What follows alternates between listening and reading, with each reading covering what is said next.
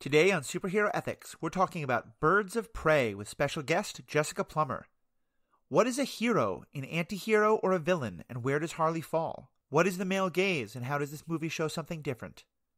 And when you get right down to it, how much is this movie just a great story about a woman getting over a bad breakup? All that and more, right after this ad we have no control over.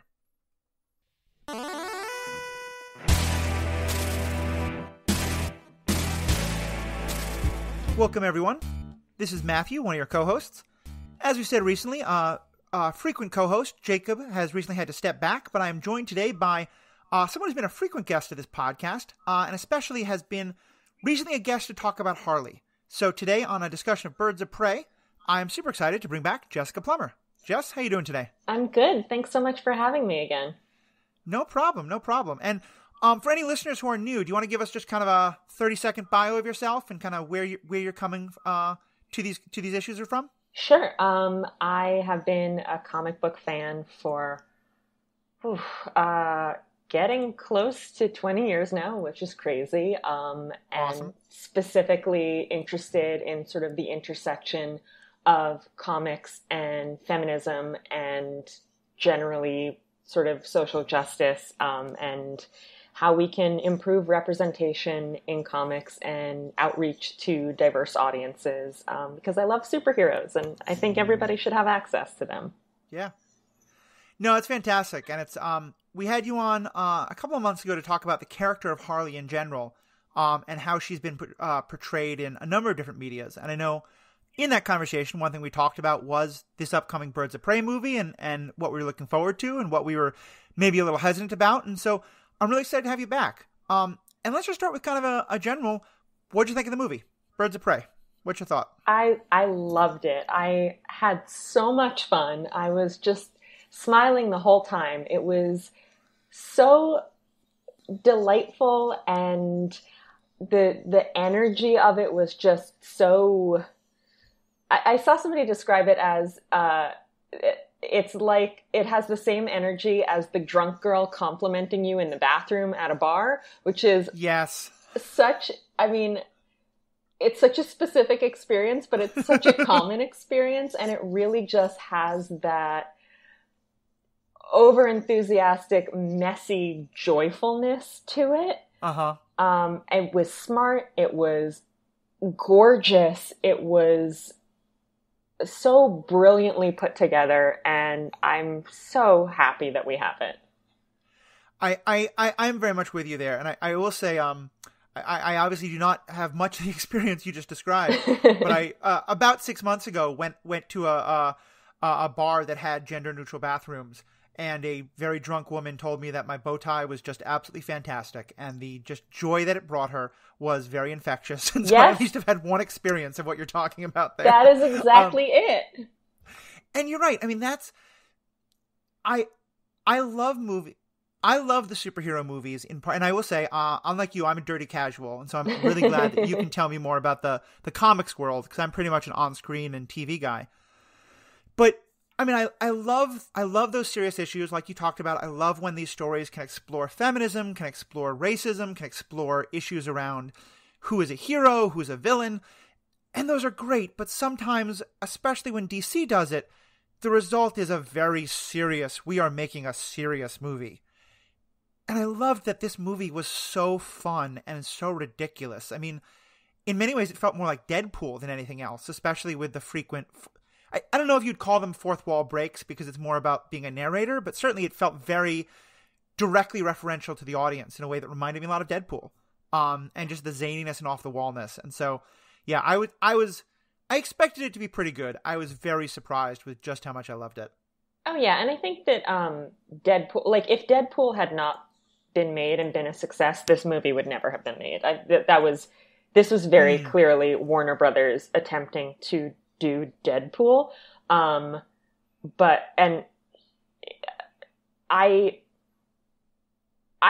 thought Deadpool was fun. I enjoyed it. I stopped thinking about it or caring about it as soon as the movie was over. Ditto for the second one. Like, they're fine. Like, they are funny. It's fine. I think this one had more going on.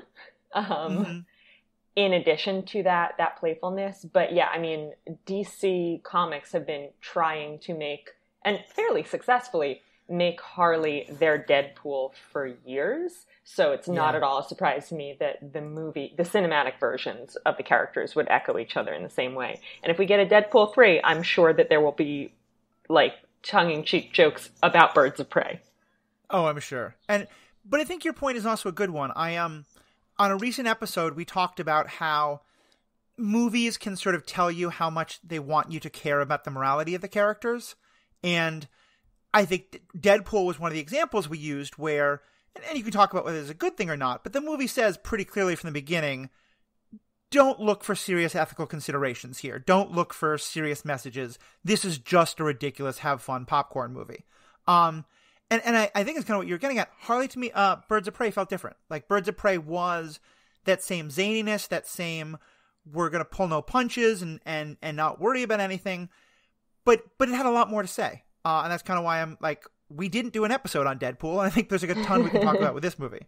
Yeah, and I think, I mean, you mentioned before that DC often has these very serious, ponderous movies, which I also think don't really have anything to say. They just think they do. It's Zack Snyder, I'm looking at you.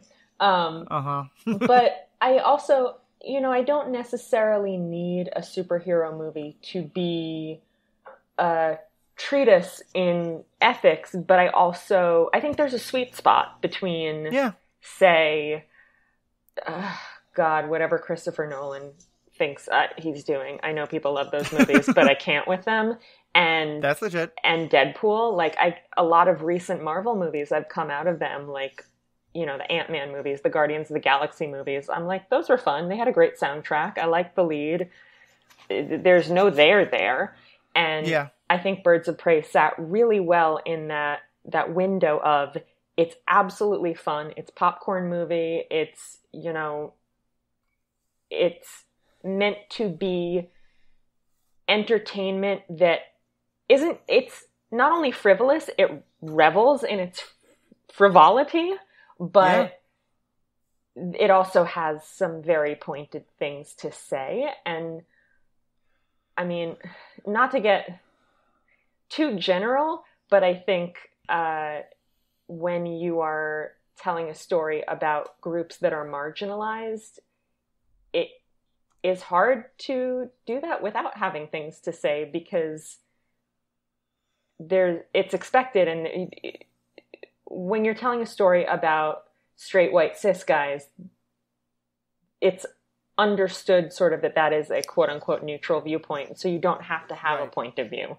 And you'll have 20 other movies. Whereas, like, I remember when the first Wonder Woman, especially when that movie came out, it was expected to carry the weight of whatever anyone had ever wanted from a female superhero movie, because it was the first and maybe was going to be the only. And you're right. There was a lot of analysis of that being like, what is this movie's statement about, everything involving feminism, sexism, misogyny, etc. And this movie, I think, doesn't have that in a way that it but still does, I think, make some really good comments about that. As a quick aside, I wanted to do a quick defense of something. 90% of the Marvel stuff I agree with you with. I think Ant-Man is mostly a silly movie, but has a wonderful commentary on the normal toxic masculine trope of how fathers and stepfathers relate to each other, in the way that it inverts that particular trope. It's one thing I really love about that movie, of where Scott is able to be friends with his ex-wife's new husband and see him as another part of his daughter's life without the normal, like, oh, he's my enemy kind of stuff. But otherwise, you're right. It's a pretty light popcorn movie. Yeah, I mean, I enjoyed it, and that's a very good point. And I did like that it sort of didn't go into the same territory that every single Tim Allen movie of the 90s did. Pretty much. Guess who watched The Santa Claus over Christmas? It was me. Oh, gosh.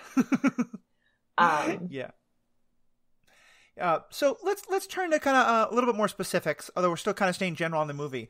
Going back a bit, what were some of the things you were kind of really looking forward to, or were maybe a little bit trepidatious about, and how do you feel like this movie addressed them?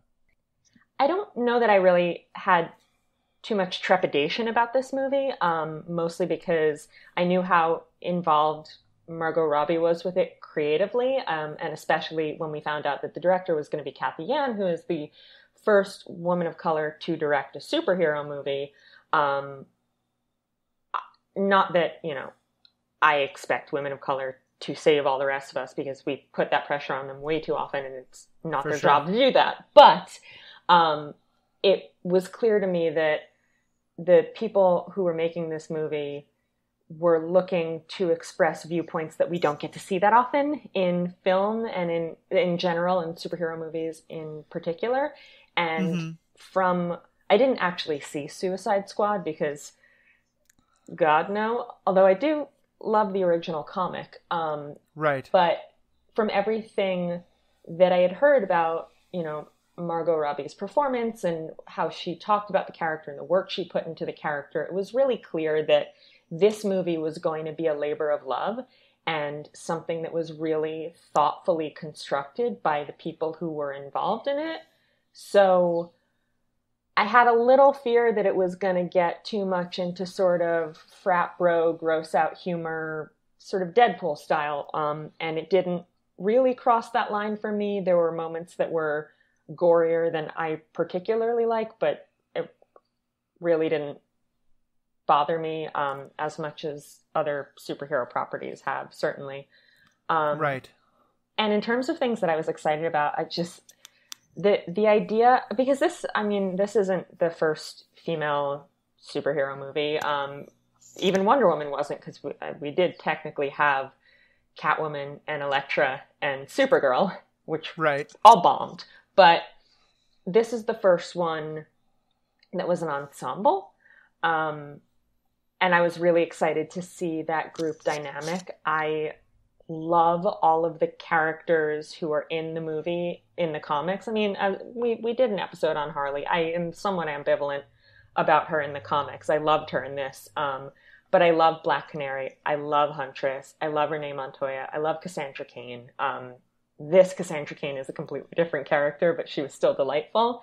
So I was really excited to see all of those characters. I was really excited to see all of them interacting. I was really excited that the cast had so many women of color in it, that one of the main characters is, well, two of the main characters, as it turned out, when we actually saw the movie, were queer women. I don't know if you can say necessarily that Renee is the first canonically queer superhero, because she doesn't actually take on a superhero title. Right. But she's still rad as hell. Like, yeah. I couldn't wait to see these characters kicking people in the face, and they did that so much. And I put just on that one thing, and I want to make more general comments. There's often this kind of question of like, is the queerness of a character something that you focus on, or if you don't focus on, does it not count? And how do you do that? And I loved that they had two very different ends of the spectrum. They had Renee Montoya, who her, former partner who was female, her former romantic partner who was another woman, was obviously a very big part of her storyline. And then with someone like Harley, all you had was just this one throw-off moment in one of those great comic montages where it's showing all of her exes from college, that one of them who broke her heart, that one of them was a woman. Yeah. And I thought that was such a brilliant way of doing that, of having like, we're going to have the one character where it's a serious part of the story, and the other where it's just like a momentary acknowledgement, because it is part of who Harley is, but this movie isn't about that. This movie is about a different part of her. I just thought that was a great way to do representation. Well, and I think you're really identifying what's so crucial, and what's so crucial about having this movie exist at all and having it be an ensemble film is that as soon as there's more than one, that person, that movie, whatever it is, does not have to be all things to all people within that demographic. So this movie does not have the one queer person who is supposed to stand in for this is how all queer people are. It has anywhere from 3 to 5, and I know we want to talk about that later. Definitely 3. Definitely 3 queer women. Maybe queer men. Unclear. It does not have one woman of color. It does not have one woman. You know, this isn't Avengers. Yeah. It's not, you know, the Justice League, the movie, but also the Justice League comic 90% of the time since the 60s. Right. And in that regard, it's not even Wonder Woman, where that movie she has a friend, but 90% of the people she interacts with are male. Yeah. This is, and because it's the second sort of successful superhero movie about women, it also, you know, if a female audience member saw Wonder Woman and didn't particularly click with it, maybe they click with this, because there doesn't have to be the one movie that is for all the women now. Yeah, I think that is such an important thing. I remember at a WisCon a few years ago, I don't know if you went to this, but there was a panel that I went to specifically on the women of color in Luke Cage, the TV show. Yes. That was a great panel. It was. I remember one of the things that most hit me was when they talked about how important it was to them that they could have a panel entirely on a number of characters who weren't the main character, but all were also people of color and their perspectives. And just the difference between having one character of a minority perspective in the majority world versus actually showing a movie that's much more about that world, you know, or people of, you know, not just like, let's take a queer person and put them in the straight world or what have you. Yeah.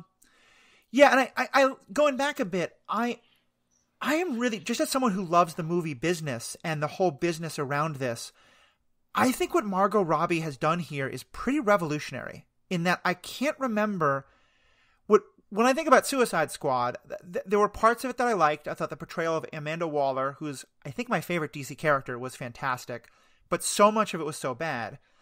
And the Harley part especially, because you could tell that Margot Robbie was putting in a fantastic performance and making the character very endearing and very lovable and very scary in some ways, and like really creating that line.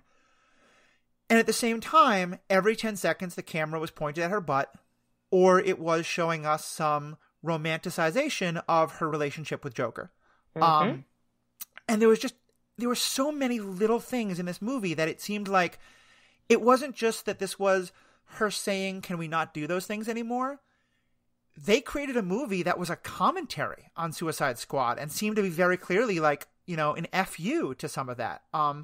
From her, I mean, first of all, if nothing else, I know on the last episode about Harley that you and I did, we had a long talk about the romanticization of the Harley and Joker relationship and how concerned we were about, you know, the people who look to that as relationship goals. And I feel like if I know anyone in my life who still thinks of that as relationship goals, I'm going to take them to this movie, because this movie just drives a stake right through the heart of that idea. Yeah. And I love that they do it without ever showing him. Because he doesn't actually matter. It's her story. Yeah. Yeah. And everything from like her outfits and to, there was a great article that I'll try to link for this. You may have even been the one to tweet it first, but it was all about how this movie is much more about the female gaze, not the male. And we'll talk about that more in a second. But, there were so many little things like that and it makes me really wonder, is this something we're going to see more of where, you know, an actor/actress plays a character for the first time because this is the first time they're doing it. But once they really get known as like, this is who that character is, like, I'd love to see it if this becomes a more normal thing of that person being able to really have a lot more creative control and to say, okay, great. If you want me playing this character, we're doing it more on my terms, and we're not having all the sexualization shots, and we're having healthier relationships. And, I mean, certainly I can't think of any other time where it's happened in movie history that I know about, especially in superhero movies. And I hope this is Margot Robbie kind of blazing a path like that, because it just was really striking to me. Yeah, I mean, it sort of happened. I mean, certainly not in terms of sexualization or lack thereof, but I mean, that's what Ryan Reynolds did. He played Wade Wilson in whichever Wolverine movie he was in, and was like, this was awful. Right. But this character seems cool. What if we just made a movie that's actually about what's great about this character, and when the studio said, we're not releasing that, he just released it himself, which is hilarious. But yeah, I think when you have these performers who are really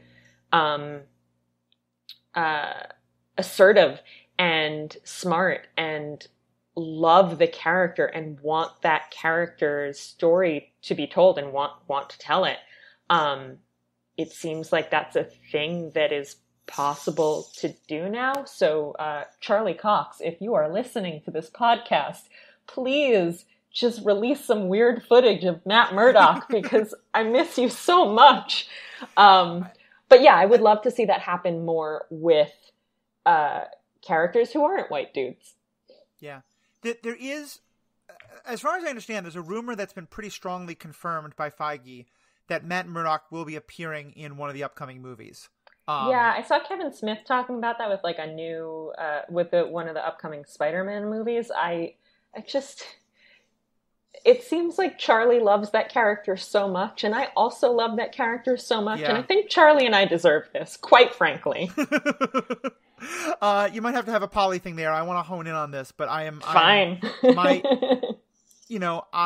I've said often that this podcast started because of the Marvel Netflix universe, and it started with Daredevil. Yeah. And there was so much about that show that I loved so much, and so much that I was angry about losing that world. So yeah, I would please, Charlie Cox, if you're hearing this, start putting some YouTube videos. I'm sure he listens. I'm sure he's a fan. I would hope so. So let's talk about some of those specifics. And one I started to get into, and I want to hear more of your thoughts on. Talk about this movie in terms of it being the female gaze instead of the male gaze, and especially because I think not all of our listeners may not know those terms. Can you give a quick kind of explanation of what that means and how you felt like this movie was showing that?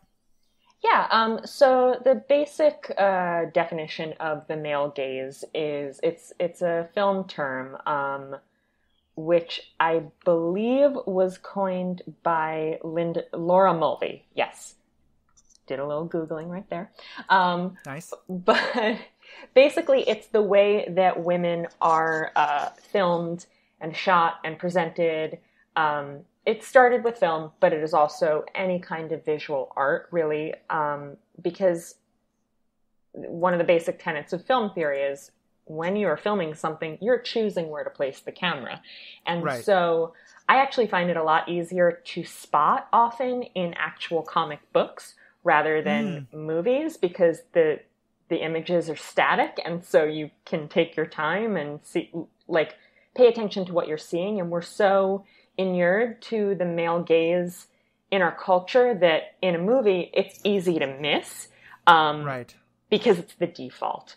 But it's the sort of thing, in a comic book you might see a panel where a man is talking, and he's like Batman and Catwoman, say. And Batman will be shot or drawn from, let's say, mid-chest up. And Catwoman, who is facing him, will be drawn, or the actual borders of the panel will be framed around her so that her butt is visible. Yep. This is super, super common, and it's such a default that I don't think that many male artists, male directors, men working in so many visual fields, I don't know that they're necessarily aware that they're doing it. And even for women, we pick it up because it is so common. Great examples I've seen of this is, ever since I read this, I've looked for it a lot more, and it's so true, is that if you just watch for shots of a character walking away, that there are far more of women than of men doing that. And when the men do, you almost always see it either you watch his face as he walks away, or you watch him from the chest up if you're seeing from the back. Whereas when it's a woman walking away, it's almost always you're watching her leave and the camera's positioned in a way to focus on her butt. Yes. And there's also something in how women have to present themselves when they are being filmed by the male gaze. And this is something, again, that's very relevant to Suicide Squad and how Margot Robbie was filmed. And I mean, these two films back to back are such a good example of not even necessarily the female gaze, but the male gaze versus the absence thereof. Like I said, I didn't see the movie, but I have seen GIFs, and particularly one GIF I've seen a lot compared to Birds of Prey is a moment in Suicide Squad where she's putting on that horrible Daddy's Little Monster shirt, and the camera pans down over her body to show her breasts, to show her little booty shorts as she's pulling it down. And it's that kind of sort of default way of presenting the female body. Whereas the female gaze is less defined because it's less prevalent. And there are debates about it. You know, when we see, for example, the obligatory shot in every Marvel movie now where the hero has his shirt off. You know, the moment in Captain America when Steve Rogers comes out of the thingy and he's all sweaty. Or the moment in every Thor movie where Thor has to take a bath in front of Jane and Darcy for some reason. Right. Or, like, all of these movies have that. Is that the female gaze? Or is that just, like, this reversed male gaze? Like, what does the female gaze mean? Right. Well, there's this sort of limited idea of what men are allowed to find attractive in our culture, which is why this movie that stars 5 beautiful women was supposed to be ugly somehow because their eyeliner was messy or whatever. Whereas what women find attractive, are supposed to find attractive, are allowed to find attractive. Can we even talk about this? Like, there's so much debate about it. And then, you know, if you're a queer female director and you're filming a woman, is that going back into the male gaze or is it the female gaze? Like, there's so much there. Right. Which is probably a bigger can of worms than you expected to open with that question. No, I figured we could go all day just on that. But there was one moment in the movie that to me kind of summed up, I feel in so many ways, what this movie was doing around this topic. And that was when, in the middle of the last fights, and let me actually just frame it by saying, I think one of the ways I often think about this is when women who are fighters are portrayed in ways, you know, the boob armor, like they're wearing outfits or their hair and makeup and such is clearly not practical for the things they are doing, but is meant to make them attractive. And there's a moment in the final fight scene where Black Canary's hair is getting in her face. Harley notices it and just says, hair tie, and hands her a hair tie, and she pulls up and ties up her hair so she can keep fighting. I loved that moment so much because it just felt like such a nice, like, oh wait, actually having long, beautiful, flowing hair in the middle of a martial arts battle, maybe not the most practical thing. And it was one woman recognizing that in the other and just casually just throwing it to her. And of course she keeps kicking the bad guys while putting up her hair. And what I thought was just like a great moment. Yeah, and it also kind of goes back to that drunk girl in the bathroom vibe. It's like, in a group of women, somebody's going to have an extra hair tie. Yeah.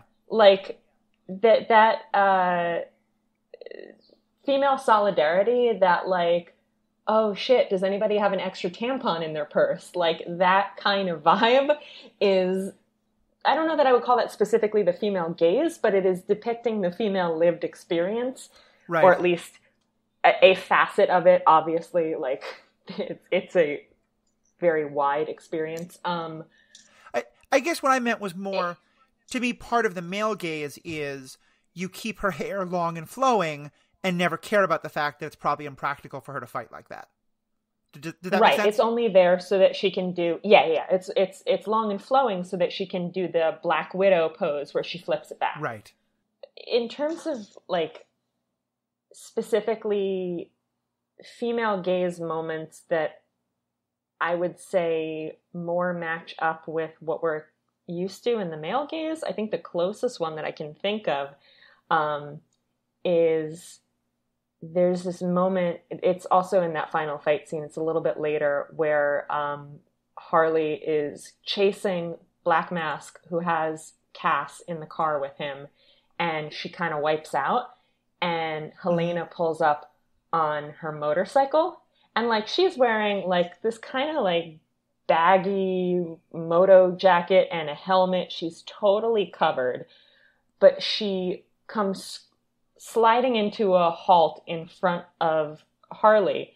And Harley, the way that Harley looks up at her and the angle at which Helena is shot, it's an incredibly erotic moment. Yeah. Even though there's nothing about how their bodies are posed or about what they're wearing that would normally signify eroticism in a movie, but it's this really physically charged moment of sort of this knight on a white horse coming to the rescue of our heroine, except it's this badass chick on a motorcycle. And that really visceral feeling, that I think is where we're really seeing the actively applied female gaze.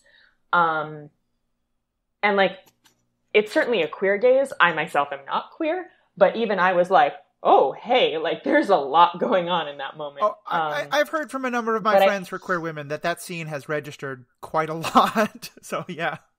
Oh, yeah. Oh, no. I saw this with a queer friend of mine who, when that moment happened, like I could just feel waves emanating of just like, oh my God. And I think that's a perfect example, because if you want to talk about something that is so often portrayed for the male gaze, it's, woman attraction in these kind of movies. Like, I know I've often heard from people who are often very nervous about queer women being introduced because of like, is this going to be shown in a fetishistic like way for a guy to get off on two women sharing that energy? And I bet you a lot of straight guys missed that moment entirely. Which is just to me such a good sign of like, this is not for that. I mean, like, that audience is going to love it. I certainly did. But it's not, that moment isn't like, how can we most titillate guys with these two women relating to each other, which sadly a lot of times it is. Yeah, and I know a friend of mine was very concerned that that's what the portrayal of Renee would be like. And I saw the movie and immediately, like, it was like, no, you don't need to worry. That's not happening here. Yep. I think that's a very good point. The other thing about the male gaze versus the female gaze, and I wrote an article about this for Book Riot, which, I can tweet or whatever, but one of the things that I notice a lot in the movie is not just, I called it the female gaze, but it was the female gaze being averted from female trauma. So there are multiple times in the movie that a woman is being hurt or abused or, otherwise brutalized. And the movie lets us know that it's happening, but doesn't show it to us. So, even Harley's backstory with the Joker, it's a very short little jokey cartoon bit in the beginning. We don't wallow in it. We don't actually see him hurting her. There's the scene in the nightclub where Black Mask thinks that a woman in the club is laughing at him. She's not. She's just minding her own business. And so he makes her stand on a table and strip. And I got very uncomfortable when that scene started because I was like, I don't want to see this woman victimized. And I didn't, because the camera doesn't show her body. It shows her face and it shows her feet. But all it cares about is situating where she is in the scene and telling us what her emotions are. It is not there to titillate. And also the scene where Black Mask is beating Harley when she's tied to a chair, we cut to a dream sequence, which is a riff on the Diamonds Are a Girl's Best Friend number from, is it Gentlemen Prefer Blondes? I think it's Gentlemen Prefer Blondes, Marilyn Monroe movie. Yes. with Harley in that role. And I mean, first of all, I'm a musical theater fan, first and foremost. So it was a great moment. Just the fact that there was a musical number, like, I'm gonna cosplay that look. Like, this made me so happy. But also, no, we're not going to show you a man beating a woman. We're going to show you a metaphorical dance number instead, because it's funny, but also because this movie is not in the business of being voyeuristic about women's suffering. Yeah. And that, I call it the female gaze averted because I don't have a better word for it, but it is that choice to say, no, we're not going to showcase this pain for your entertainment. And it was so powerful to me. Yeah, I had that exact same cringe moment when that scene started, because I've seen that scene so many times before, and where it seems very clear the director is thinking of this as, okay, let's use this as an excuse to show a pretty woman in her underwear, or even less, on screen, because the villain stripped her naked or whatever it is. And so the way that was done, I thought was so tasteful and so good. And there was one other thing that I wanted to comment on, because you mentioned also all the problems with the Daddy's Little Monster outfit and that kind of thing. And I remember one thing we talked about when we did the episode on Harley was that we don't want to seem like we're going too far the other way of saying like that the character being a sexual character and it being a portrayal of a woman who enjoys showing off her body on her terms in her outfit, that has to be wrong. The problem is that when it's done so much for the male gaze and the long lingering camera shots and things like that. And so I loved that there's a moment when they're searching through her box of stuff and she finds that shirt, the Daddy's Little Monster shirt, and she pulls it away. Like, clearly she's like, no one's going to wear that today. But she also doesn't just throw it out. She says this has sentimental value. Yeah. And to me, that was such a wonderful moment of her being able to say, like, yeah, she's still the woman who's going to wear that kind of outfit sometimes on her terms, and she likes it, but this isn't the time for it. And I just loved that. I thought that was such a nice way of kind of reclaiming that power without having to, make her like have to wear things that, cover her shoulders and her knees, because we're supposed to, that the avoidance of the male gaze means the avoidance of sexuality. Right. And like 3/5 of the team are wearing crop tops for most of the movie. Yeah. Like Helena and Dinah and Harley are wearing a variety of outfits that shows a variety of body parts throughout, and they all look incredible. They are stunningly beautiful women. It's just that the camera isn't like, where's the belly button? Yeah. It's like, this is a whole woman with a whole body and a brain inside her head and a story, who also happens to have her midriff showing. Yeah. I definitely think that's true. And one other moment that I loved, we've been talking mostly about the character of Harley, and we'll kind of start shifting towards some other questions as we go on. But the character of Helena, I loved on a number of levels, but I think especially because she was so socially awkward. I loved it because just that one moment of her practicing her line and them kind of making fun of her for, not having that superimposing presence. It made her so relatable in that way of like, yeah, you can be a badass and totally want to get revenge and get really good at fighting and bows and arrows and still be really bad at coming up with a quippy line on your feet. And that's okay. I thought she was so relatable for that. And just the way. Yeah, it was such an unexpected direction to go. And it was so delightful. Like, I loved it so much. She was so cute.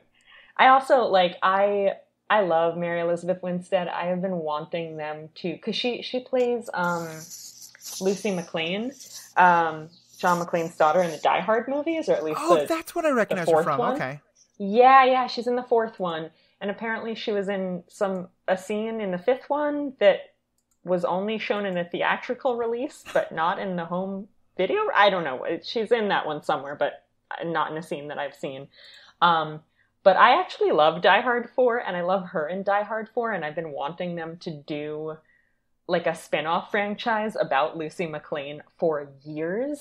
So if I can't get that, then I will take her as Helena Bertinelli, because she was wonderful. I am certainly a lot more excited for a Huntress movie, and I know you're a big fan of the Arrowverse. I've not kept up with it as much as you have more recently, but I do remember the character of Huntress being introduced on that show and her being like an interesting character, but my memory is she was very vampy. You know, she was very sort of the traditional femme fatale. She's badass, but she's in a lot of tight leather, and she's there to flirt with our hero, and not really loving that. I thought this portrayal was so much better. Yeah, it's just it's different. I mean, certainly Helena has been vampy in the comics. Although, I mean, the comics, you know, when you have a character who's existed since the 70s, like, you're going to get all kinds of portrayals. This socially awkward thing is definitely new. It's not something that comes from the source material, which is totally fine. But we've seen vamps, we've seen femme fatales, we've got that, and I mean, nobody in this movie is really a vamp, but the closest to a femme fatale is Dinah, like the nightclub singer who works for the villain. I guess she's not really, but this was new, and this was,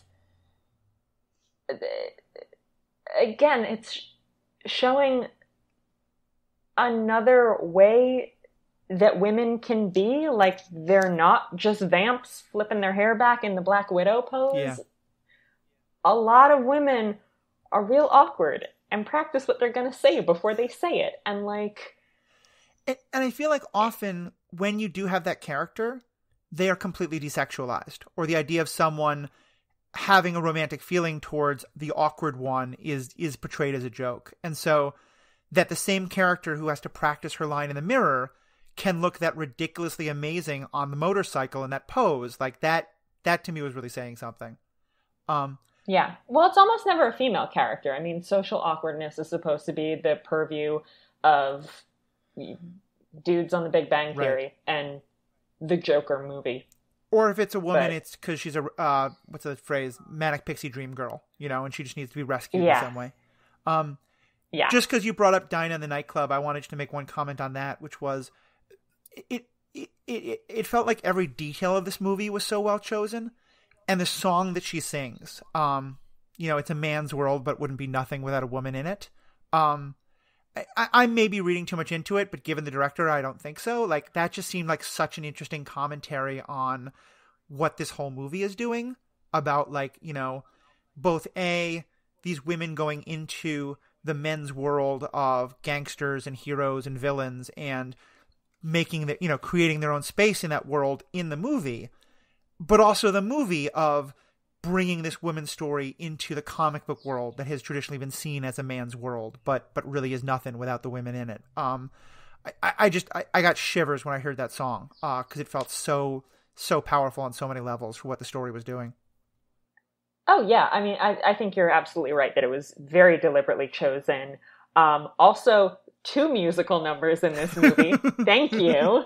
And also, that's Journey Smollett Bell. Like, she wasn't dubbed. That's her voice. Like, please record an album. That is amazing. She has such a beautiful voice. Everybody in this movie is so good. Yeah. I can't think of a performance where I looked back and thought, like, I mean, there's one that I think we're going to have a lot of questions about how they were written, but the acting, I think, was incredible across the board. We're going to take a quick break now to hear from one of our commercial sponsors who we have absolutely no control over what they say. And we'll be back in a moment. All right, bringing us back in, I wanted to shift to another topic I know that you had said you were interested in talking about, which is the portrayal of toxic masculinity, especially in terms of women's bodies, and the way that story is told here. What's kind of the direction you wanted to take that?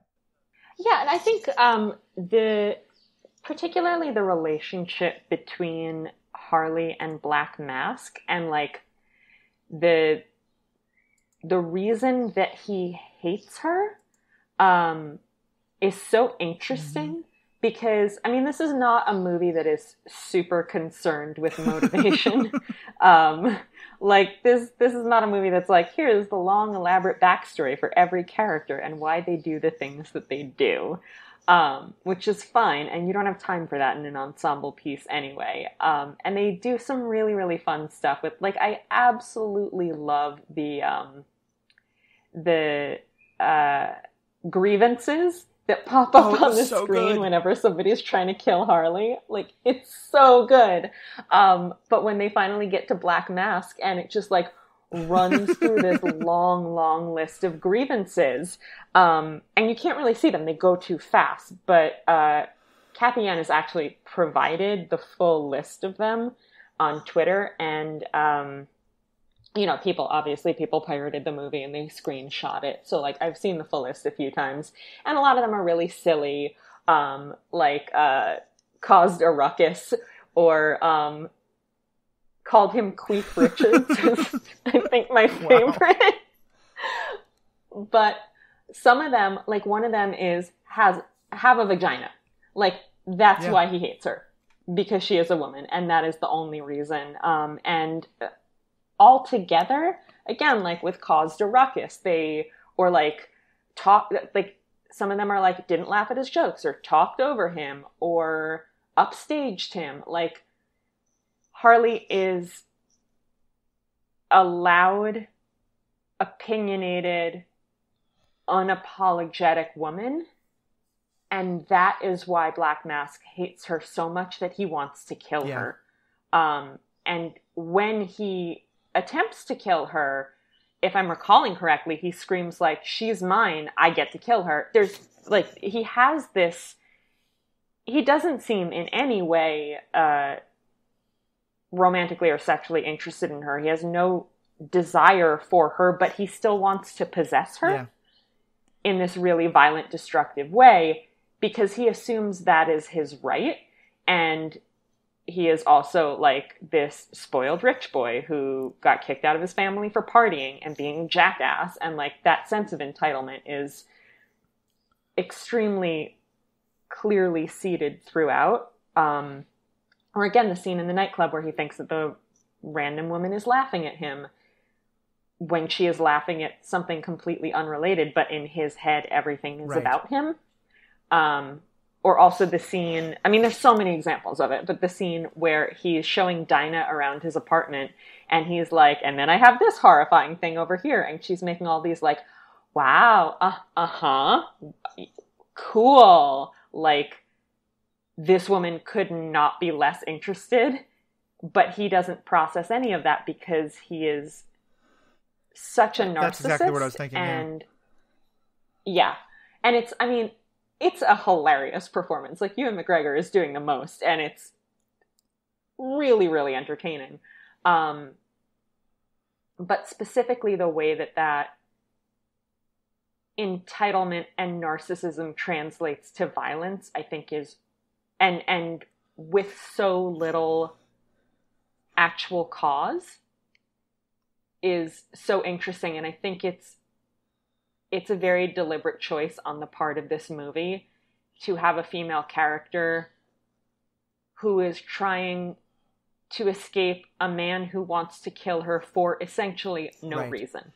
I'm really glad you put that into words, because I had not picked up on that in quite so much detail, but I think you're hitting it right on the head, especially because one of the moments that's occurring to me is, I think, in one of the first scenes in his nightclub, when everybody thinks that she is still with Joker, he specifically makes a comment about, like, asking about, where is he, and that he very clearly sees her as Joker's girl. And I think he specifically says something about kind of like being frustrated with her, but that he can't touch her because she's Joker's. And clearly part of the point of the movie is that the whole world sees her to some extent that way, but it seems like he's really the epitome of that, because it's part of that idea of woman as possession and woman as, one man controls her or another controls her. And that when Joker, stepped back, that it is very much, it's not just that she is now on her own. It's specifically that the other man has stepped away. And so now he can, as the next man, step in. Yes. And that that there is no difference between stepping in to kill her or to be romantically involved with her. Either way, it's I get to control it. Exactly. Yeah. Yeah, I think he's a very interesting character. I will say, I got home that night. I saw it with my partner, and later that night she said, and I haven't seen Ewan McGregor in a movie for a long time, and he was so good in this. And my first question was, wait, he was in this? Who did he play? I had no idea he was Black Mask. And granted, I don't think I've seen him in anything since the prequels for Star Wars. Oh, wow, yeah. But, he just, like, the acting performance there was so, so good. And it was, I liked it because it was such a recently we've seen a lot of movies with villains who are very identifiable or who are very relatable. This was clearly the opposite, but he also wasn't. He was like clearly just big and bad and evil for the sake of being big and bad and evil, but he also wasn't what I would refer to as a mustache twirler. He seemed much more like, oh yeah, I know this guy. It's not that he's terrifying. He'd be sad and pathetic if he didn't have all these people with automatic weapons around him. Which I thought was a really nice twist on the normal, like, just maniacal laugh, incredibly powerful villain. Yeah, I actually, I saw something just yesterday, which I would link, but to give credit to the person who made this very good point, but it was like scrolling through my dashboard on Tumblr, and I'll never be able to find it. And I apologize, person on Tumblr, you're very smart.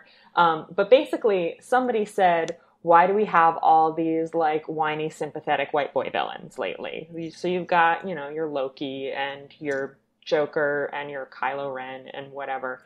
And somebody else said, because people noticed that villains were coded as queer or POC.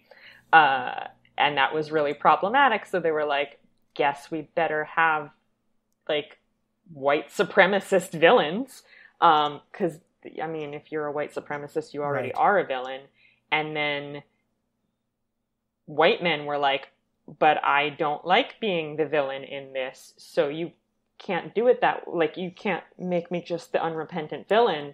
You have to make this character sympathetic. And obviously this is not a specific conversation that's happening. The general consensus, cultural patterns. Yeah. And that's why we get these sad sack, potentially redeemable, Kyle Rons of the world. And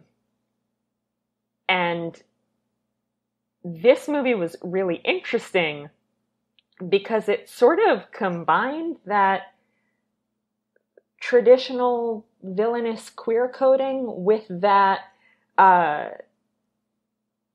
very white male, born with a silver spoon in his mouth entitlement in the same character. But I appreciated that, there was no attempt to make him sympathetic or relatable in any way. They're like, this guy is awful and you do not want to get into a conversation with him because he's extremely boring. Yeah, and the queer coding comment especially I think is interesting because one thing I noticed is that you're right, he's not portrayed as having an interest in either really the two women who he's around most, Harley or Dinah. Especially when Dinah becomes his chauffeur. Part of me, and he does that whole scene of showing her around the house. There's a part of me that was wondering is this going to be like a romantic overture and this is going to be really uncomfortable? But it seems that it's much more like he feels like a man in his position is supposed to have a pretty girl on his arm as part of the look. And I don't know if they're portraying him as queer or ace or any of that. I think to some extent it's left wide open. But I love that it raises that question about him, but it also doesn't do the traditional queer coding things that often happen with villains, where it's the villain's very campy and very effeminate, and it's not even like queer coding as much as it is to a pretty gross stereotype of gay males. Yeah. Because I think that's it's one more way in which I think they're being very intentional about taking some of these tropes and twisting them. Now you mentioned there being kind of 3.5 potential queer characters. Was that because he was the one you were thinking of as kind of in the maybe category? I was thinking of him and Zaz actually. Yeah. And I would look, I myself am not queer. I certainly do not want to sit here and say, like, this is totally fine and there's nothing problematic. I have cast that verdict. Me, the straight woman, I decide. Because I don't decide. Like, I am absolutely not an authority here. I have not seen people, I follow a lot of queer people online. Most of my friends are queer. I haven't really seen anybody saying, I didn't like this, this made me uncomfortable, this upset me, but I may just not be seeing that part of the conversation. So I certainly don't want to say like, oh, I'm giving a pass to this. But to me, it seemed like what they were doing with those two characters was not intended to kind of draw that through line from queer to evil, which again is what happens when you have multiple queer characters. And like Harley and Renee's ex are not evil, so you have that plurality. Right. If I were to take a stab at, I mean, and they're very ambiguous, like whatever's happening between Black Mask and Zsasz. I would say that my guess is that Zsasz is probably in love with Black Mask, and Black Mask is in love with himself. But I mean, that's for the fan fiction writers to determine. Like, who's the guy in Beauty and the Beast? It's open to interpretation. Who's the guy in Beauty and the Beast who's in love with Gaston? LeFou, oh, yeah. LeFou. I think that's a really good way of putting it. And I'm in a similar boat to you. I myself am bi, but most of my partners have been female, and so I don't really think I have a voice of that experience beyond my own personal one. But I've seen nothing negative about that connection, and I liked that it was a nice, like, when Zsasz, there's one or two things that Zsasz says about like, boss, I'll always be here for you. And I remember thinking, like, I don't know if he means that in a romantic way or in a brotherly way or in a friendship way. And I kind of love that. I love that it's left wide open. I will say there's very few times where I'm going to say, I wish that something was more like the TV show Gotham. But I do think the person who plays Zsasz and the portrayal of Zsasz in Gotham is one of my absolute favorite parts of that show. And so this Zsasz just like couldn't help but suffer because he was very different. But the second time I saw it, I think I was able to think of him as like, okay, this isn't Zsasz. This is just a henchman with a very interesting story, and enjoy him a lot more. Because it was one more interesting dynamic of, and especially because in most movies like that, whether or not he means it as a romantic way, our hero would probably, to some extent, make some kind of gay bashing joke about, their relationship with each other, and there was none of that. It was not called out in any way like that. And it's just, when movies just kind of look at that low hanging fruit and say like, no, we don't want any part of that. I really love it. Yeah. Yeah, I actually didn't realize he was Zsasz until I saw the credits. I was like, okay, he's the henchman. Because, I mean, there was a little bit about the, like, carving on himself, but they didn't really do very much with it. He wasn't, like, walking around with his shirt off going, the next one's for you, like he usually does. So I was like, oh, interesting. I will say one thing, just going back a bit and then move to our next topic. You talked a bit about how this movie is clearly very, like, Deadpool laid the groundwork for it. And I think it's very true. Those scenes with like the comic book, text popping up bubbles all around like the grievances people have. I don't think that happens without Into the Spider-Verse.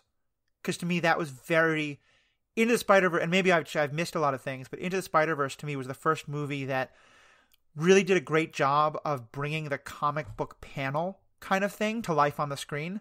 And this to me seemed very emblematic of that.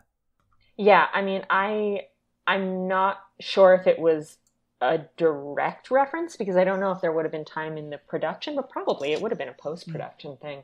But yeah, I mean, we could do an episode on Into the Spider-Verse, but it would just be me screaming because it's perfect. And yes, the way that it is a comic book that moves in this way that it is so in love with what a comic book is, and that is so in love with what animation is. I think I love it so much. I'm pretty sure we've already done an Into the Spider-Verse episode, but I can probably get you on to get it back, if for nothing else, because the person I recorded it with didn't understand the thing I think you will, which is it is also the most New York movie I've ever seen. It is it so captures the New York outside of the Upper West Side Manhattan kind of experience. But so moving on, I think another thing that I certainly want to talk about is the portrayal of the breakup. Because we've gotten into it a little bit before, but I want to just more talk about it from the breakup perspective. Like, I think of all the things that this movie is great at, it is also a wonderful, like, you just got your heart broken and you need to watch a movie with a bottle of wine and some ice cream, which is, I think, traditionally seen as a woman experience, but I'm going to claim that very much. I've needed that moment all the time. And in terms of, like, I took a good friend who had recently had a breakup and was in that, stage of like, will they take me back? Will they not? Am I okay? And she said it was just this incredible, like, wonderfully cathartic experience of seeing in a superhero movie, in all the other things, but it's also a story of a woman who has just been dumped by someone who she idolized. And now, like, over the course of the movie, you basically see him falling off the pedestal for her. And you get to see that story of her coming to realize that what she thought of as incredibly romantic was actually incredibly abusive. And I just thought that was brilliant. And one more thing about the movie that I, especially given how bad that relationship was in Suicide Squad, I absolutely loved the way they did it here. Yeah, I really particularly loved the mirroring of the two margarita scenes, where the first time, like, she's out, she's drinking with her girls, and it's sort of what you were describing, I'm going to get drunk and I'm going to forget him, but it's not real yet. She hasn't internalized it, and by the end of the movie, she is in a place where she knows that she is enough, and she has people who agree that she is enough, and she is able to have that release with, like, in what amounts to a safe space, even if she then immediately leaves it with Cass and goes and robs a bank or whatever, which I also love. Yeah, no, it's very true. And certainly the, like, the moment of, like, tearing up the picture of the ex, or, ripping up their shirt or something, blowing up the chemical factory is maybe that moment taken to a bit of an extreme, but it's certainly a great portrayal of that. Yeah. Well, I mean, the hair cutting, like, I believe I am citing something that I read a very long time ago when the first season of Veronica Mars aired, so that'll give you some context. But I believe that it's certainly anecdotally very common, but I think there are maybe some numbers on it, for women to cut their hair very short after trauma. It's just one shot, but the hair cutting is such an iconic moment to me. Yeah. No, I definitely see that there. And I think it's one more thing that I feel like that was so good there. Well, the comment about her robbing the bank at the end is kind of a great introduction to the next thing we want to get into, which is, where does Harley and where do the rest of them sit in terms of, are these heroes? Are these anti-heroes? Are these villains we just think are kind of fun? Where do you kind of fall on some of those questions? I mean, I think one of the things that the movie is more interested with harm and doing harm or preventing harm than it is with the law. And we see that over and over again. Like, everybody knows that Cass is a thief, but nobody really cares all that much. Like, she gets picked up by the cops, but, like, Renee doesn't care that much. Because it's not that it's a victimless crime, but these are not... She's stealing luxury items from wealthy people, it seems like. And so that is never really positioned as it's really not positioned as at all Yeah. bad. Like, the movie's never like, she shouldn't do that. I mean, she probably shouldn't if it's going to get her killed, but other than that, it's fine.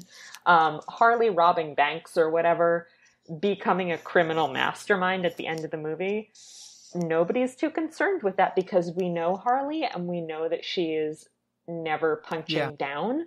So she can do what she wants. Like, have fun. Harley can have a little crime as a treat. Like, on the one hand, the Acme Chemical Company had nothing to do with her actual relationship, and you can sort of be like, why do they have to have their factory blown up? But also, they're a huge chemical conglomerate. Who cares? I mean, think of all the suffering they put Wile E. Coyote through. Yeah. They deserve that.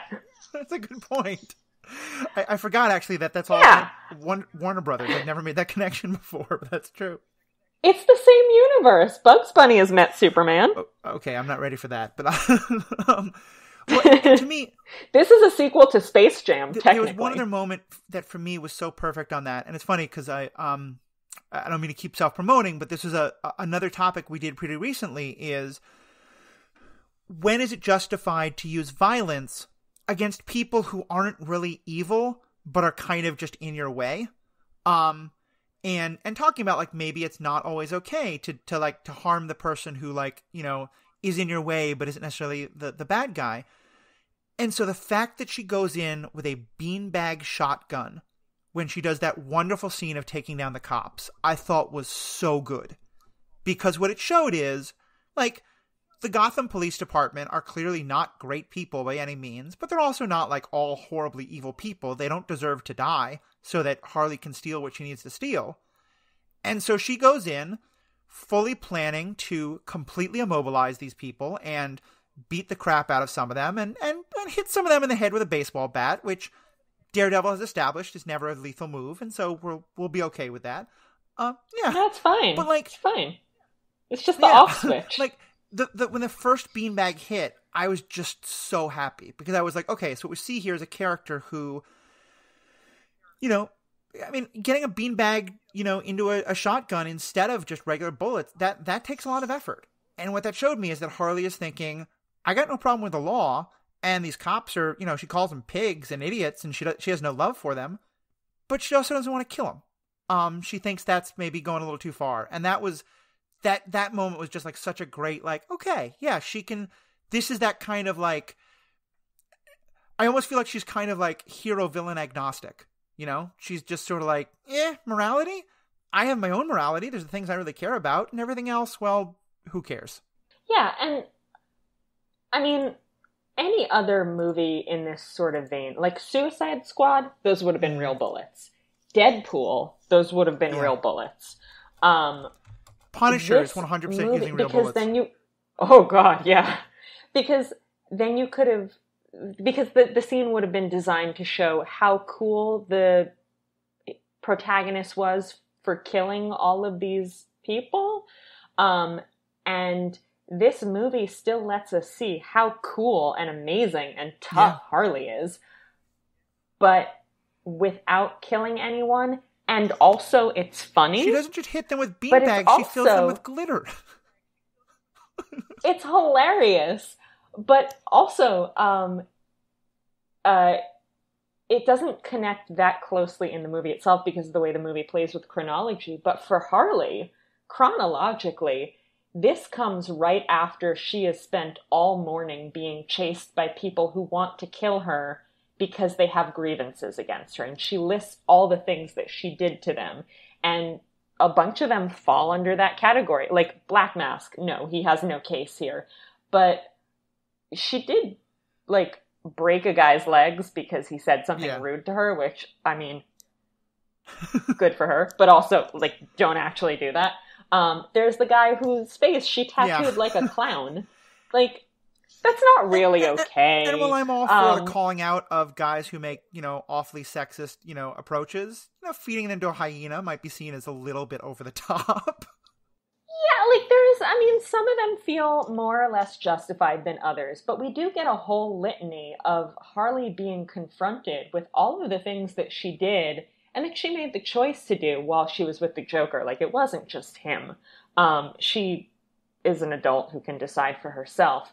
And I think it's really telling that the very next thing that she does with the intention of doing no permanent harm to anyone. That's funny. Because she's like, oh, all the stuff I was having fun doing, that fucked up a lot of people's lives. It's funny. I hadn't made that connection, but now I'm thinking it really is true, especially because, you know, some of the worst of those, like the person where she tattooed the clown on their face, like that was things she did with Joker and very much under his influence. And Joker certainly like would have no problem going in and shooting all those cops. And it's interesting. I hadn't even thought of that, but it's a nice actual moment of her further emancipation because she's doing a criminal thing just like Joker would. But in this way, she's making a fundamental change. You know, she's not doing the lethal force that Joker would. Yeah, and to be fair, I didn't think of it that way until you were describing the way she goes into the police station. And I was like, oh my God, but right before that, this movie is so smart. It's so rewatchable. I feel like I can watch it 4 or 5 more times and still get more things out of it. And they're releasing it early on home release, so maybe by the time this episode goes out.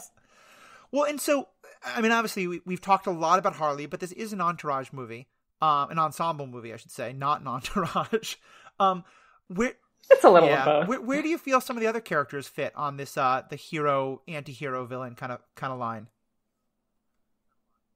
I mean, I would say that Dinah is probably the most traditional hero, but she's also the most traditional hero in the comics. Yeah. Like, she, among other things, she's the only one with a superpower, which was fantastic. And it's very Dinah to not use it until she absolutely has to, because she almost never has to, because she's one of the best martial artists in the DCU, and she's amazing, and I love her. But she's, like, she is the daughter of a costume superhero who worked with the police, like, very much in the traditional model. And she has a superpower. Like, she has all of the ingredients, but she's really jaded when we meet her, and she kind of steps back into it at the end. And Helena is, I mean, she murders gangsters, so she is an anti-hero, but she clearly wants to just be a hero. Like, she's the only one who's wearing a mask at the end, which is like, I don't know why you're bothering, because you didn't do that before, but it's fine, I guess. It's clear that she's playing dress up because she wants to, because she has this vision of who she wants to be, and she's finally there, and I'm happy for her. And to me, that's a really nice idea. Like, I'm always interested in what happens in a world where superheroes exist. Like, to me, her character is 100% a product of, you know, probably seeing Batman and Superman while she was a child.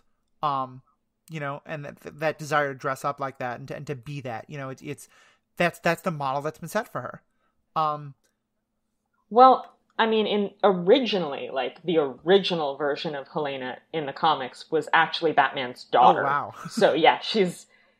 she was in the 70s on Earth 2, which was sort of their backup Earth. Batman was a little bit older, and they could kind of experiment with him and do things that they couldn't do in the main universe. So he and Catwoman got married, and they had a kid, and their kid was Helena Wayne. And then in the after the Crisis on Infinite Earths in 1985, got rid of all the alternate Earths, including Earth 2. Somebody liked her and decided to keep her, and so she became Helena Bertinelli, and her origin is pretty much exactly the same as it is in the movie. Like, she was from a mafia family, and a rival family killed all of her relatives, and so she dedicated herself to revenge. That's 100% what her backstory is in the comics. I like it. But currently, Helena Wayne is also continuity is a little bit of a mess right now. We have, like, a Helena Wayne and at least 2 Helena Bertinellis in continuity currently. I think it's a mess. They're all awesome. But yeah, even once she was no longer Bruce's biological daughter, there's very much a push and pull, because he doesn't approve of her, because she kills people.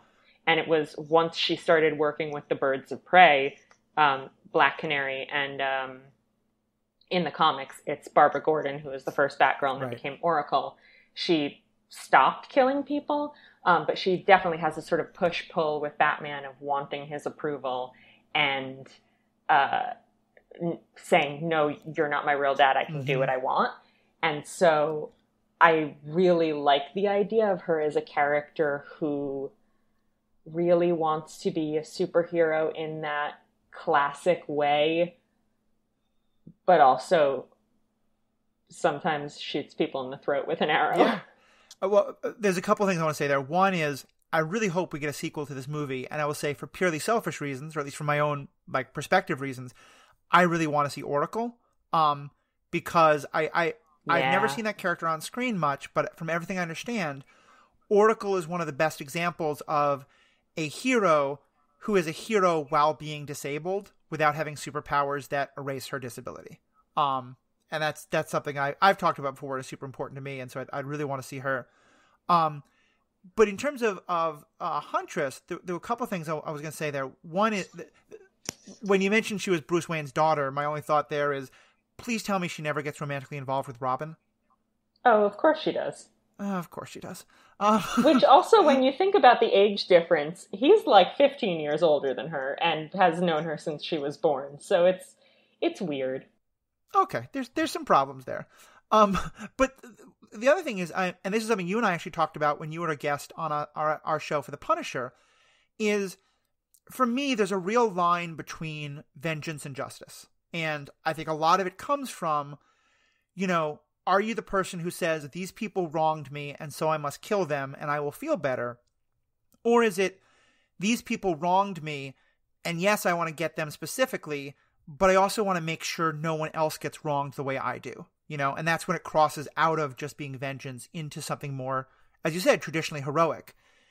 And I so love, for that reason, the moment when Huntress, sort of recognizes Cass as being in that same situation she was, of being the young, scared girl in the midst of all this violence, and gives her that toy car that her brother had given her. To me, that was just such a poignant moment of showing that for Huntress, it's not just about the revenge. It's about being that hero who wants to make sure no one else goes through what she did. Well, I think that is the moment she becomes that hero. Like, I think that's where that switch flips for her. Yeah. I love that moment. It was really good. I am curious, and maybe it's because of the superpower, but I would have said that, especially since Dinah resists it for so long, that to me the most, not superhero, but the most heroic person in the movie is Montoya. Were you thinking of her not because she doesn't have superpowers, or do you not see her as heroic in that same sort of way? No, I think it's not that I don't see her as heroic. It's that I wasn't seeing her necessarily in a superhero mode because she is a cop for most of the movie. Right. And I did want to talk about her because I think it's really interesting. Like I think I said earlier something about how this movie decouples its morality from the law. It's not really concerned with the law. It's concerned with harm and preventing harm. Right. And Montoya, she leaves the force at the end of the movie because that is also what she is concerned with. And the force is not, like, they don't care about who is hurting whom. They care about the law, and that is not enough for her. And I mean, that is a whole complicated other conversation, like, is, on the one hand, given the way the police in this country often behave, like, I certainly do not want movies that glorify violence, or glorify violence. They glorify they glorify cops. Like, I find that really troubling. I find that to be basically propaganda. But at the same time, I'm also pretty uncomfortable with movies that are like, you should act outside the law if you feel like it, which this movie basically does. But in such like a kind of giddy, tongue-in-cheek way that it bothers me less than like The Punisher. I think this I think Renee walks that line really well when it could have fallen off the edge in either direction. But yeah, I mean, she is the person she is the only person who's trying to do the right thing the entire movie. Yeah. I guess I think that's why I thought of her as in the heroic role, but you're right, not the superhero role. In some ways, and I don't know if this is like a somewhat intentional parallel or if this is just my limited comics knowledge, but she seems in some way a Jim Gordon type character in that she, like, because I often think of Jim Gordon as in that role with Batman of he's the one who's trying to say, wait, we should work within the law, but who also recognizes the fundamental brokenness of the legal system and so kind of understands why Batman goes outside of it. And Montoya takes a step that I don't think Gordon ever takes, or at least doesn't in most stories, of just, like you said, flat out leaving the force. But that conflict that she's going through of we're supposed to follow the law and the law is supposed to be good. What happens when the law isn't good? I don't know how to handle this. That to me felt very much like things I've seen Jim Gordon go through. Is that a comparison that makes sense? Yeah, definitely. And I mean, he in the comics has very much been a mentor to her. And I think that they both represent that conflict. And in the comics, she did actually eventually leave the Force, and she becomes a superhero. She becomes the Question after the original Question dies. Oh, wow. So yeah, it's awesome. Although now the original Question is back, and so there's just two of them. It's a mess right now. Okay. Don't get me started on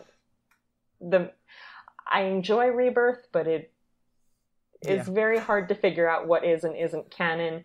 It's fine.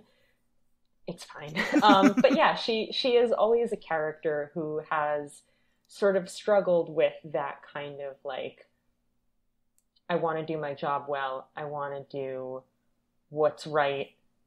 What if those aren't the same thing? Right. Yeah. And I think that's in a movie where most of the characters have already decided that that's not something they're going to worry about anymore. I really like having her character because it's a nice kind of balance to that, and in the end, like all the ones who are saying screw the law win. And I think with good reason in it. But even there, I liked that at the end of the movie, it's not that they all decided to work together in that moment, but then they do kind of split apart. And it's clear that the birds of prey are established to be, they're vigilantes, but they're in theory white knights. They're chaotic good. Whereas Harley is, it seems she has kind of a grudging respect for them, and she's going to stay margarita buddies with them, but is pretty clearly not. And if they're facing something truly bad, they might call her up, but it's just as likely that they might try to stop her for something because she's not going where they're going. Yeah, which is a direction that I love for Harley. Like I love that she. Like you said, they're chaotic good. She's chaotic neutral. She's pure chaos, and she's Bugs Bunny, and I love her for it. Well, and based on that, what is your take on, what is her kind of moment of moral crisis where she, at one point, tries to sell the girl to what she knows might well be a horrible end for the girl to protect herself? Because that definitely seems... It's an interesting thing to me where, like, most movies, that's the moment where you're like, okay, this person's irredeemable. And clearly with Harley, that's not how they portray it. And I didn't feel like they should have, I felt like I liked the way they portrayed it. What's your kind of take on what they do with Harley in that part of the story and how it fits into her being a hero or a villain or an anti-hero? Yeah, I mean, I think that it comes in to the movie. Obviously, like structurally, it would come in 3/4 of the way through the movie because that's when that kind of thing happens. We have already spent an hour and a half getting to know Harley and falling in love with her. So if she did that in the first 10 minutes of the movie, we'd be like, no, thank you.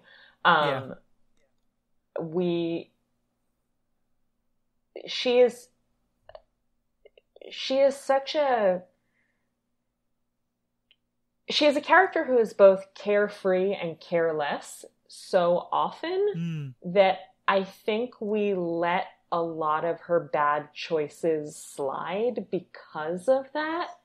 And she knows it's wrong when she's doing it. We, the viewer, know that it's wrong, but there's a certain pass because of who she is. Obviously, there wouldn't be a pass if she was like, and then I moved on with my life. Right. But because she does things so sort of impulsively, and because she is struggling so hard to keep her head above water, it's a moment that is understandable, even if it's not acceptable. But then, of course, she immediately redeems herself for having attempted to do that. And on some level, like, anyone who's seen a movie knows that she's going to redeem herself. Like, there's no way this movie ends with that girl being dead. Right. But I think also that the last thing you said about the situation she's in, and I'm finding, as I'm making a connection here, one more way in which I think this movie is so smart, because as I'm thinking about it, I'm thinking there are two characters in this movie who, in one case for all the movie, and in another one for a significant part of the movie, have a perspective of, I have to look out for myself and to hell with anyone else. And it's Harley and it's Black Mask. But the difference is, for Black Mask, it's, I'm already incredibly comfortable. I want more power. I want more money. I want more respect. And to hell with anyone else who gets in my way. We have no sympathy. We have no understanding. That person just comes across as a total villain. Whereas for Harley, she does in that moment have that same attitude of, I need to look out for myself. And if it means this kid gets in trouble, well, I can't worry about that. But for her, it's in a moment when, like, her life is literally on the line. Everyone who she thought she could count on, even this wonderful, elderly landlord she had, who she thought, adored her, he just sold her out. Like, I feel like it's her and Black Mask do kind of the same thing. But her perspective makes so much more sense because she's been betrayed by everyone she knows. She has nowhere to turn. Her life is literally on the line. I feel like it's a really interesting counterpoint because her actions there are, I think, like you said, none of us like cheer it, but we also have that moment of like, I think she's doing the wrong thing, and I'm not sure I would do this. I hope I would do differently in her situation, but I can't promise myself I would. Yeah. I mean, she's really pushed into it. And I think it also, it goes back to what I've been saying about the movie's morality being based in the harm that you do or that you prevent. Like, her lowest point is when she allows this child who is under her protection to come to harm's way. Right. And the other things that she does, a lot of things that are not right or good as society deems them, as we've talked about at length. And she remains a villain at the end of the movie, or at least she remains a criminal at the end of the movie, and she's gleeful about it. And we're gleeful about it because it doesn't really feel like she's hurting anyone. Yeah. But in that moment where she hurts somebody that we care about, that's when we're like, no, Harley, like, that's too much. And that's, for her, that moment of, oh, wait, this was too much. Right. And I think that the sort of reverse of that is with Dinah, when she sees Harley about to be raped. I mean, that's what that scene is. Mm-hmm. And this is a character who is really jaded. She works for a man who she knows is a criminal, and she knows is a murderer, and she's not doing anything about it, even though her mother was a superhero, because for whatever reason, she's made the choice not to. But that is the moment that she cannot let slide. She doesn't even like Harley. Yeah. But she steps in because she knows what's going to happen and she cannot allow it. And that's the moment where we're like, okay, we like this character. Like, we're on board with this character. Yeah, I remember having a feeling like if she had like, she's in her car, she starts the engine. And I remember thinking, like, if she drives away, I'm going to have real trouble, like, watching her hero turn later in the movie.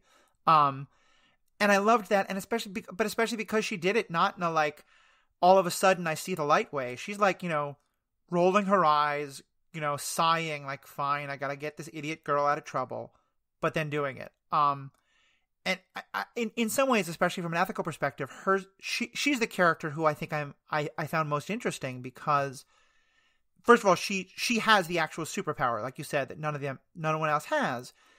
And there's always the question that comes up of, is Uncle Ben right? Like, does great power come with great responsibility? And I like that a lot of movies recently are really questioning that. Like, maybe you don't have to be a hero just because something weird happened to you. And I like that I don't feel like this movie is saying like Dinah would be wrong to not become a vigilante. Like, she has this power, but she saw her mother get killed because the cops didn't, help her the way they were supposed to. And it sort of puts her in a moment of, it's not because she feels this like sort of societal, like, I have to do the right thing. It's the people she has come to really care about in that moment are in danger, and that's why she has to use the power. Or in Harley's case, she just sees this terrible thing that's going to happen, and she has to use that. She has to do what she can. Yeah, I think I agree with you. It's not saying with great power comes great responsibility. I think it's saying, like, you don't have to give up your life to be a superhero if you don't want to. Harley and Cass don't do that. Right. But if you see something wrong right in front of you, you have to stop it. Yeah.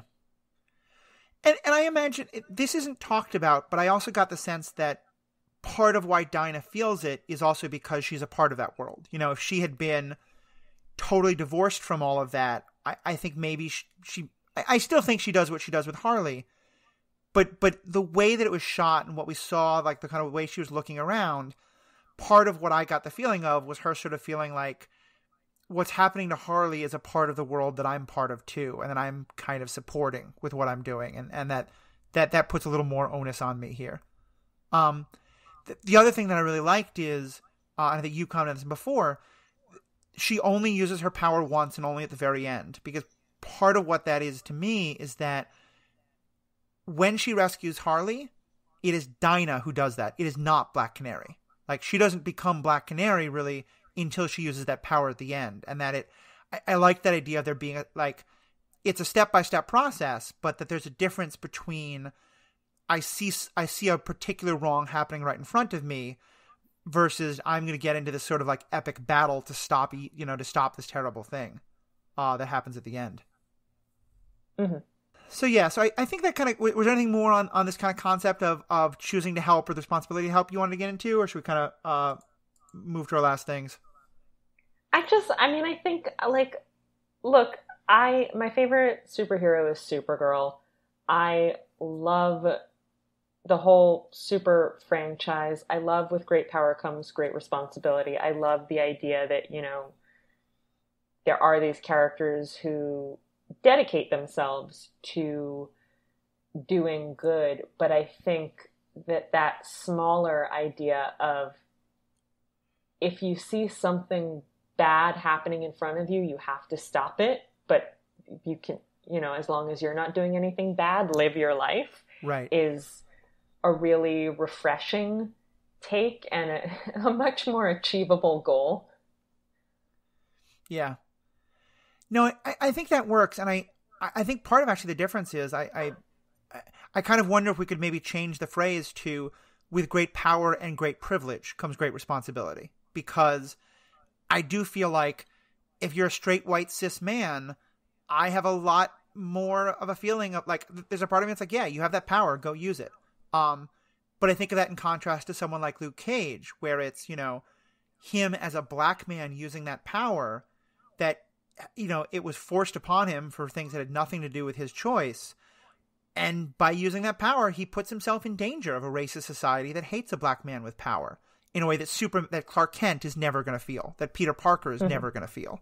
And so for Dinah, as a woman of color, in a very disadvantaged situation, working where she does and the like, I sort of feel like, not that gives her a pass, but it definitely, I feel like it troubles the question in a really important way that the responsibility of what she does with her power for me looks very different than for Clark Kent or for Peter Parker or even for Kara.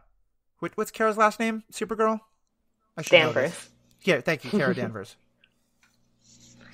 Yeah, I mean, I think privilege functions as essentially another power or another aspect of power. So if you are invulnerable, then yeah, you put yourself between the bullet and the innocent civilian. And if you are white, then you take out your phone and you film when you see the police doing something they should not be doing, and you ask questions. Like, right. they're different manifestations of, and I mean, that's the whole, for me, that's so much of why I love superheroes. Like, most of us, possibly all of us, can't shoot laser beams out of our eyes. I haven't checked with everyone, but, you know, we can't fly. We can't, you know, shoot flames out of our hands or freeze a lake by touching it or whatever. But we do have power. We all have whatever abilities we have, and we also have whatever privilege and the accompanying power society confers on us by virtue of the bodies and the socioeconomic structures that we are born into and continue to live with. And I do genuinely feel that we have at least some responsibility. Again, I don't necessarily think that, you know, everybody needs to give up everything else that they're doing and dedicate their entire lives to saving others. But there is a responsibility to use what we have. Yeah. No, I think that's very true. And I love your description of why superhero stories are so important for that reason. Because, you know, like you said, none of us have those superpowers, but we all have some responsibilities. And especially, and you brought up this point wonderfully about the cops, but I think also, you know, we're recording this in the midst of a global pandemic in which we, at least in the United States, the government response has not been what many of us would want it to be. And it's, to me, the fundamental question that superheroes ask is, what happens when the authorities that all of us count on can't deal with the problem? Either because they're not powerful enough, or because they're not corrupt, or because they don't have the will to. You know, what happens when someone has to step up and say, I can't just trust the cops to do it? And I think to that extent, it's a wonderful metaphor for our own world of, like, you know, I grew up being taught that if I walked down the street and I saw the cops, you know, putting someone in a bad situation, that I could trust the cops and things were okay. I can't do that anymore. I can't trust that if there's I remember a good friend of mine talked with me for a while because he wanted my help with a situation where he had a black neighbor who would often get drunk and cause a real ruckus in the building. And part of him was like, I was taught that this is a situation where I call the cops, but calling the cops on a young black man when he's drunk could be, you know, lethal. And so how do you deal with that kind of a situation? And I think it's what I love about hero stories is that they find new ways for us to have to think about that question. And it's not just what, you know, when does Superman kill, or when does, Wonder Woman take the law into her own hands? Those questions and how we think about them can help us identify that for ourselves. And that's, to me, that's the whole point of this podcast. And so I love the perspective you're bringing, because I think, it's what I was saying at the beginning. This is the epitome of a popcorn movie. It is fun. It is, you know, pretty colors. It is great fight scenes. But it's also like, it's very subtly pushing all of these wonderful messages that really give us a lot to think about. Yep, absolutely. So is there any kind of last closing thoughts you want to say before we wrap up? I love this movie so much, and they should make 10 more, is how I feel about this movie. Yeah, I'm with you there. This is very much is a different kind of superhero movie than I'd seen, and one that I very much want to see. And I like what you said at the beginning, that it's not that this has to be like, you know, all women superhero movies should be like this, because that's not the case. It's not. There's going to be so many different kinds of movies for so many different reasons, and I think that's great. But I loved what this movie did. It is one of the few that I've had. I can't think of a part where I'm like, well, but this was really problematic. And that's, this podcast exists because normally we can find something problematic in the movie. So that alone's a good sign. So, Jessica, thank you so much for being a part of this. I hope our listeners, they probably have heard you before, but either way, I'm guessing a lot of them are thinking like, yeah, that's someone whose thoughts I want to learn more about. Where can they find your writings and other ways to kind of keep track of what you're putting out there? So most of my writing is at bookriot.com. I mostly write about superheroes because I love them. And you can find me on Twitter at Jess_Plummer. Awesome. And we'll have links to both those in the show notes. I know it's on hiatus, but you also have a podcast that I've quite enjoyed. It's off of hiatus. Oh, great. We put up finally our episode. It's called Flights and Tights. It's a Superman movie podcast. So my co-host Rebecca and I have been covering every Superman movie. And we finally put up our episode on Batman v Superman: Dawn of Justice, Oof. Which, spoiler, we did not like very much. I am very excited to listen to that sometime soon. It was a lot of fun to record, if not a lot of fun to watch. And we've got Justice League in the can as well. So that'll be going up next week. Awesome. Well, I'm really looking forward to that because I think I've said to you before, but I'll say here, you all really fundamentally changed my position on Superman. I did not like Superman as a character in the slightest. Well, I should say, when I was 6 years old, the Christopher Reeves movies were my absolute, first love. But I distinctly remember watching the Tim Burton Batman and being like, oh, wow. That's what I want a hero to be. Superman's a wuss. He's a, Boy Scout. And, I hadn't seen many good portrayals of him. And you really opened my eyes to what he can look like and some other things. And since then, this podcast has actually done 2 episodes on Superman comic books specifically, Kingdom Come and Rising Sun. Both of which I think just really play with some great questions about Superman's power and his character and what does it do to a person to really think that they have that much responsibility for everyone else. So it is a great podcast. I would strongly recommend it, and we'll have links to it on here. For everybody else, thank you guys again for being listeners. It is, I'm hoping especially now that a lot of us are inside or a lot of us are going to work when we really don't want to be. Or doing work that is incredibly needed. And for all those who are working in those kind of jobs, thank you so much. But for whatever your situation, I hope podcasts like this are enjoyable to listen to. And we do this because we love the conversation, and I want to continue it with you all. So you can find us on, excuse me, you can find us on Facebook, on Twitter, and on email, all at Superhero Ethics. Links to all of those are in the show notes. We also have for those who want to support the show, we have a Patreon. And I will say actually a special thing I want to say, a special thing I want to offer. Matt Carroll, the host of the MCU podcast and the kind of founder of the Stranded Panda Network that this is a part of, he and I both find ourselves with an awful lot of time on our hands. And Netflix has recently put out something where a number of people can all watch the show at the exact same time and get into a chat room. So he and I are going to begin a rewatch of Altered Carbon, and then later we're going to do The Boys. But for Altered Carbon, we're going to basically be once a day around lunchtime watching an episode and doing it in Netflix. And for anyone who's a Patreon, or Jess has been a guest, you of course also be welcome. If you want to take a lunch break or something like that and watch the episode with us and be in a chat room with us as we kind of, live talk about it and then get ready to podcast about it, all patrons are welcome to that. So it's a nice incentive to sign up for the Patreon. And I also just want to kind of say about the Stranded Panda Network, there's a lot of other great podcasts on there worth checking out that really bring the kind of approach we bring to a lot of other shows, MCU, DC, Star Trek, etc. So please check those out. Please think about joining us on Patreon or supporting the show with a 5-star review on iTunes or anywhere else you do that. But more than anything, please stay a part of these conversations. Let us know what you thought of Birds of Prey, what you thought about what we talked about. We'd love to hear from you. So on behalf of myself and everyone else, thank you all so much. Have a great day.